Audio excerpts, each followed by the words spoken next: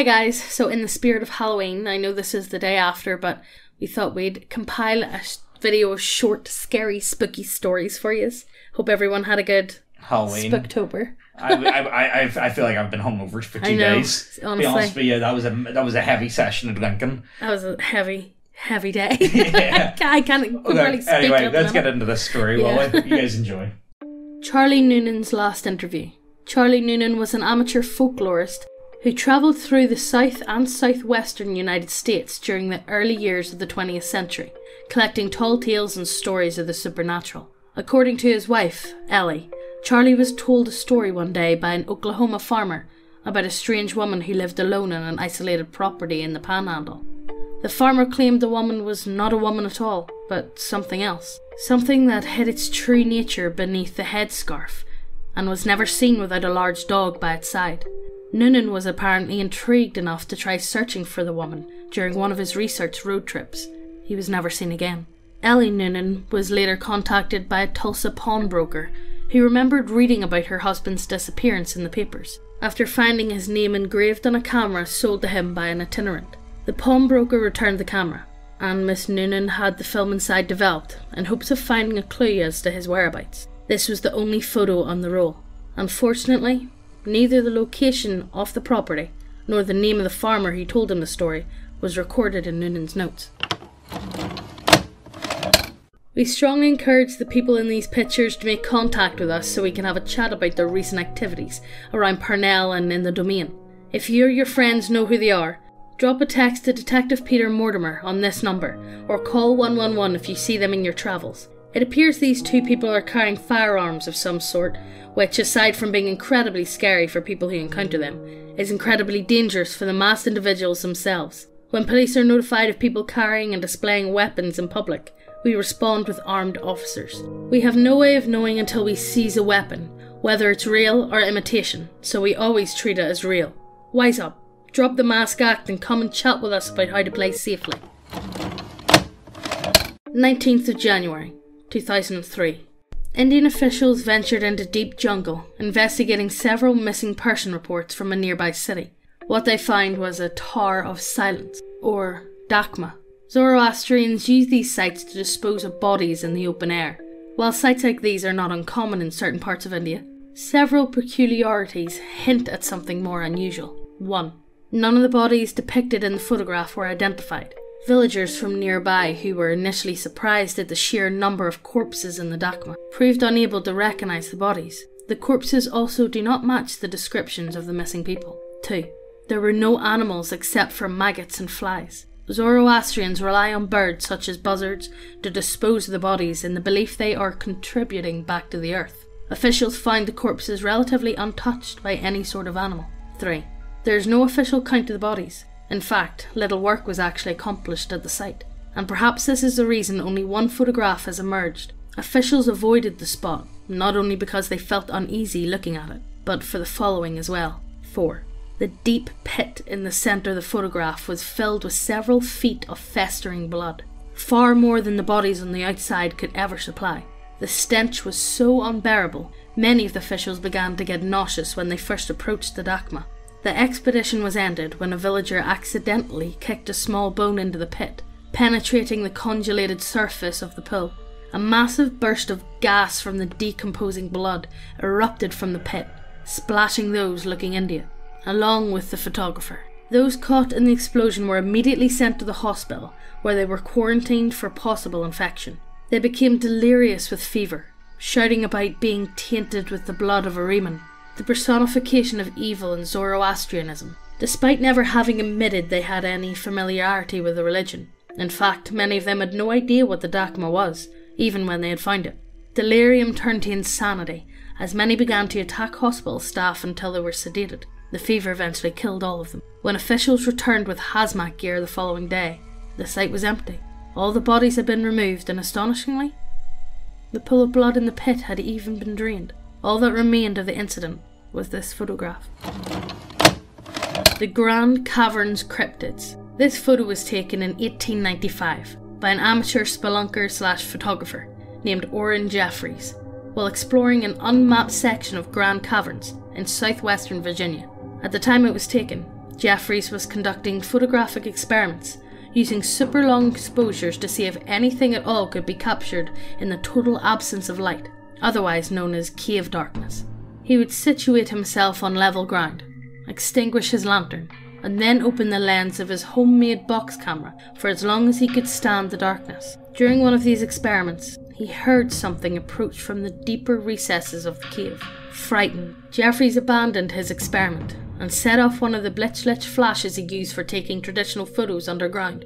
According to the report he later gave to a local newspaper, Jeffries saw 3 humanoid creatures staring at him from the shadows and took off running in the other direction, and didn't stop running until he was topside. Several days later he returned, with 3 other men, to retrieve his box camera. This is the image that was recorded on the film side.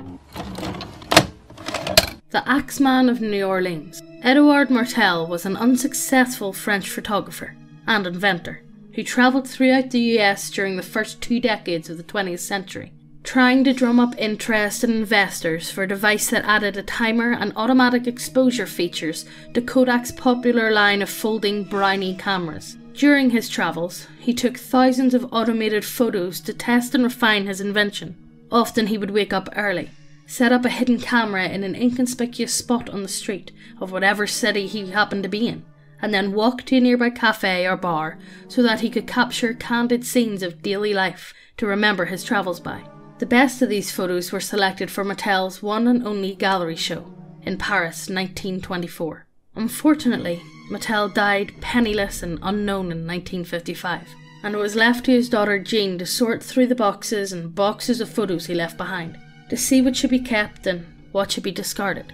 During this process she came across this photo, taken in New Orleans on the morning of October 28th, 1919, a few hours before Martel boarded his steamer ship and returned to France. It turns out that Martel hated motion blurs in his photographs because he thought they would reflect badly on the speed and accuracy of his lens mechanism. This prejudice made him cast aside and overlook what was possibly the most important photo he ever took. What makes this photo so special? The night before it was taken, the notorious and still unidentified serial killer known only as the Axeman of New Orleans had committed his last murder, hacking Mike Pepitone to death in his bedroom, and then fleeing the scene just as Pepitone's wife was discovering the body. Could this be him, returning to his residence? It's impossible to say, but if it is, the image appears to belie the legend, based on the shaky testimony of Pauline and Mary Bruno, and prevailing prejudice of the time, that only a black man was capable of such savagery. Kittens were a handful. I knew that beforehand, before adopting the little guy that I have now, but I didn't fully grasp just how much attention they needed. Growing up, we'd always have adult cats, or at least I never remembered the periods when they were younger. We always seemed to have 1 or 2 around, however I suppose that's why I made the decision to adopt one when I moved into my own place. It didn't feel right not to have one of the demanding fuzzballs running around my feet, or claiming my pillows when I wanted to go to bed. He was named Boo, although the name wasn't my choice. Boo was the offspring of an alley cat which had been taken to the local shelter when the mother cat was found at a murder scene. Some guy recently released from rehab or prison or something, found between 2 apartment buildings, and shoved behind the dumpster they both shared. Boo's mother was nibbling on the guy's face or toe or something of the sort when the police showed up, after the mother died in birth, an event that only Boo survived among the entire litter. He'd been graciously taken in by a foster family until he was old enough to be adopted out. They were the ones who chose the name. Fitting, I suppose, given how much he likes jumping out of nowhere and scaring the shit out of me from time to time. Even my dog, an older member of my family that I had since high school, isn't safe from Boo's pranks. The poor dog can never get a moment's rest and avoids Boo when he can. The two don't really get along, but I suppose with Oreo's age, he isn't likely to get along with such an energetic little furball. It's a good thing that other things catch the little guy's attention, like the couch pillows, the curtains, and whatever bug flies or crawls too close. It's this that I think about as I make my way home after an early shift at work. Boo always seemed to be following something with his eyes, playfully batting at it or jumping into the air to snap it with his mouth. I found a number of spiders and moths on the foot of my bed from these antics. Once or twice there was even a small bird, though I don't know how he would have managed to catch any of those. He's not able to get outside. No matter how disgusted or upset I am with his gifts, However, he always responds with a cute little stretch and a tilt upwards of the head, seeming rather proud of himself. Sometimes it even seems like he's smiling at me. And while waking up to a bed full of bugs isn't all that great, I can't stay mad at him for long. As I unlock my apartment door and step through, I decide I should buy him a new toy. The last few are already torn to shreds, and it won't be long before he decides to drag his claws through the curtains again. But the first thing on my schedule is a nap. It's been quite a while since I've been up this early, let alone working hard labour while I'm at it, and I'm utterly exhausted. A few hours of rest won't hurt.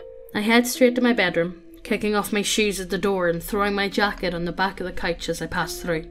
I barely step through my room's door when a cold stone drops in my stomach, and it feels like my lungs have been momentarily deflated. A split second later, my eyes fall onto the black and white mass of my dog at the foot of my bed.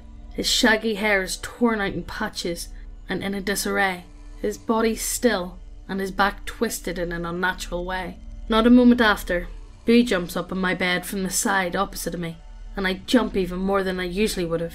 It's enough to pull me out of my shock and finally take a deep, shaky breath. There's already a pressure building up between my eyes and a lump forming in my throat. Boo arches his back, pushing up onto his toes. He sits down, tail waving lazily and head tilted back, seeming rather proud of himself. It even seems like he's smiling at me. Little fuck. Well, I hope you guys enjoyed that. I know the last one was a bit more lighthearted than the other ones, but I kind of felt like I needed... smile. That little fucking smile. I know, I just love the photo with it. I was like, you know what, it's going in. I don't care. You know, I really enjoy all them ones, though. I've came across them before, and see anything with photos, I think photos just add an extra... they make it. They make an extra layer of, like, spooky dit-dits, and if you can make it real at the same time, then that's ideal, you know? Yeah. But also... Megan's actually got her own channel. We're going to be getting back onto that very soon, where it's going to be focusing on paranormal export stories. Spooky stories. So if you like spook, get on over, press subscribe, check the notification bell, and we'll probably be doing, to kick off the channel again, we'll probably be doing like a part series, so like the first part here. And then the next part on my channel to bring these over so you know what you're going to get. Yeah, I think, well, we'll see. But it's just been one of those ones, it's to do with time and stuff, and we just haven't been able to work on the channel as much as we would like. It's coming. It's coming soon, so I hope you guys enjoy. If you enjoy this sort of stuff, you know, you'll enjoy the stuff over there. Yeah. Anyway, hope you guys had a good Halloween, because... I can't remember my Halloween, to be honest with you. I can't remember it at all. But anyway, hope you guys enjoy, and we'll see you next time. Bye. Gods have chosen their champions to battle to the death. Luckily, they can resurrect them to fight and die again and again.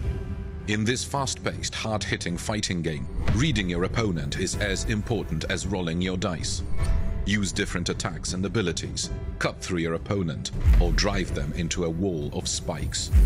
Pit Fighter features easy rules with gorgeous miniatures suitable for any tabletop skirmish, RPG, or wargame. Each battle takes only 1 to 5 minutes, perfect for a group of friends with some downtime on game night or when someone has to pause to take a call.